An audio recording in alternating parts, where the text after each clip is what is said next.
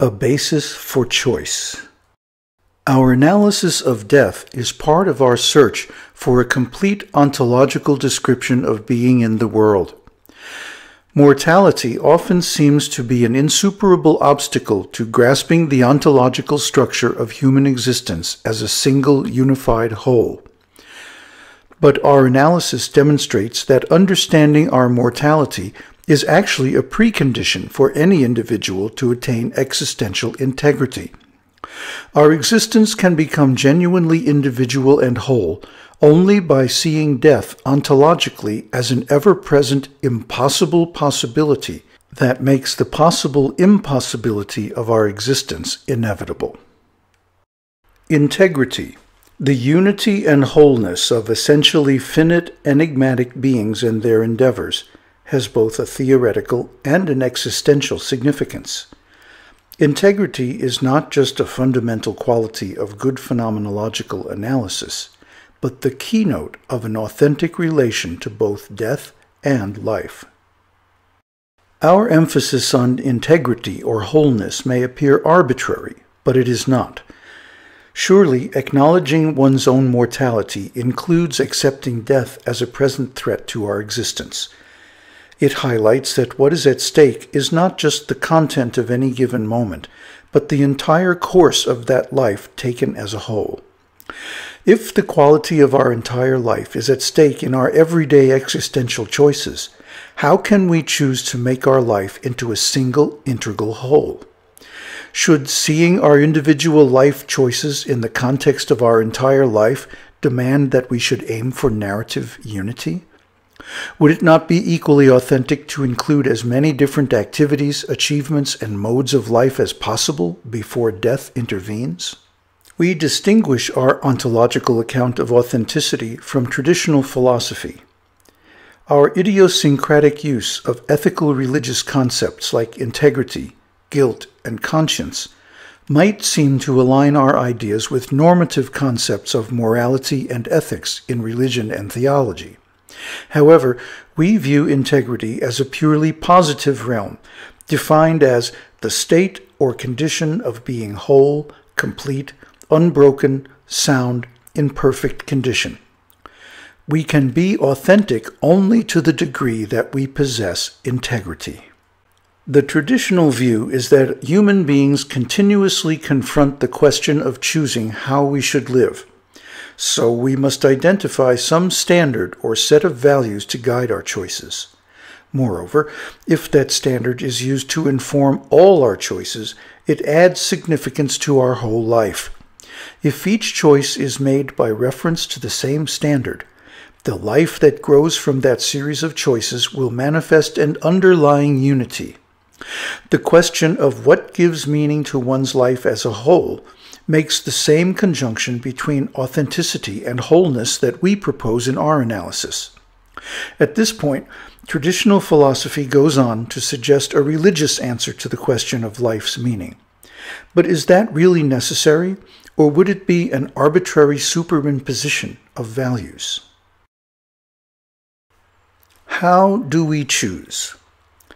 Suppose that we begin by aiming at a specific goal or achievement to give our life meaning, the pursuit of power or wealth, the development of a talent. Such goals have significance only because we desire them. In this view, our individual wants and inclinations are the source of the meaning of our life. But such dispositions can alter. Our tastes and desires may change. This means that no desire or disposition can add meaning or value to my life as a whole. Our desires may change or disappear, but the question of how to live our life remains for as long as we are alive. Staking our life upon temporary, changing desires deprives it of meaning. This view actually shows that the foundation of my life is not whatever desires I happen to have, but my capacity to choose among them.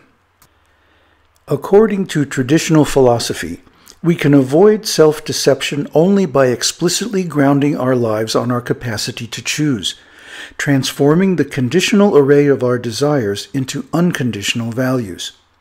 For example, we might moderate our sexual impulses by choosing an unconditional commitment to marriage, or commit to a certain vocation on the basis of a talent.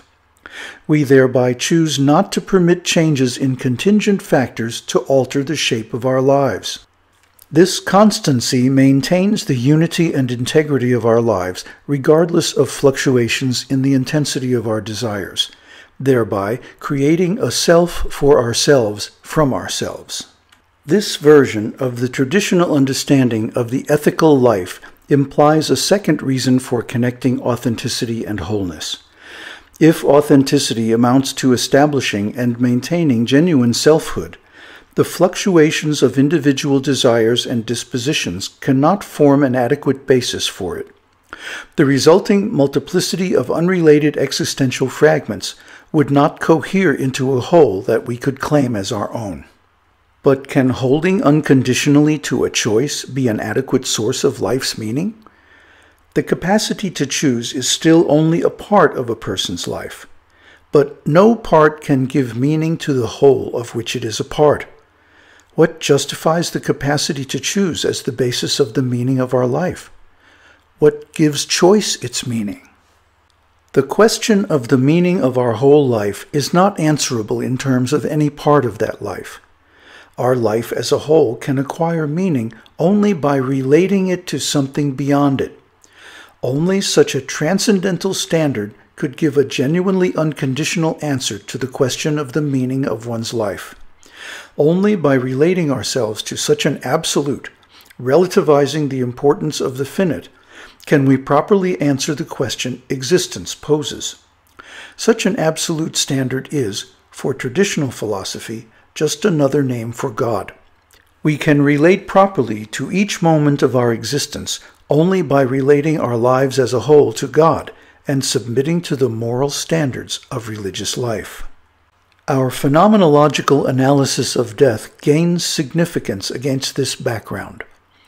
We accept the conjunction between authenticity and wholeness, but we show that this conjunction can be properly forged by relating appropriately to one's mortality.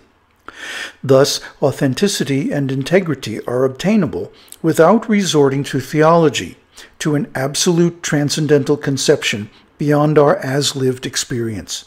By understanding death as our own most possibility and anticipating it in every existential choice we make, human beings can live authentic and integral lives without having to relate those lives to a transcendent deity or an arbitrary system of morality.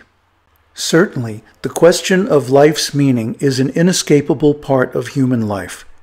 It can be properly understood only by acknowledging the contingency and finitude of our life.